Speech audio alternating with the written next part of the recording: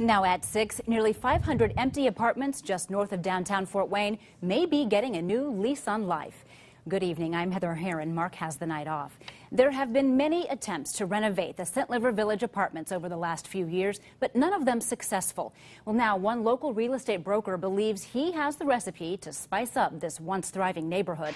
News Channel 15's Lamar Holliday is here to tell us what he plans to do. Lamar? Heather, Zach Bonningham has faith in this 5-decade-old apartment complex. That's why he's relying on certain type of funding to help renovate these apartments that have now become an eyesore.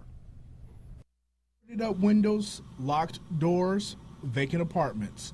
This is what you're greeted with when you pull into the Centlivre Village Apartments. This place was luxury living when it was built, and up until about the last 15 years, it was a great place to live.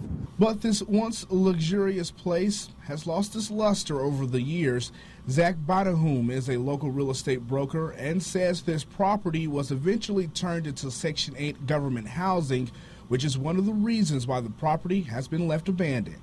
And they're just really secure, well-built buildings, and it's a shame to see anybody want to tear them down or to have them be vacant like this. There were attempts to get state and federal funding to renovate this property, but that fell through, and the city doesn't have the money to tear it down, so the owners is selling the property for $3.5 million. And Bonningham believes there's only one more way to save this complex. I think there will be issues getting private funding, but I think it's the last resort. I think it's the only thing that will work now.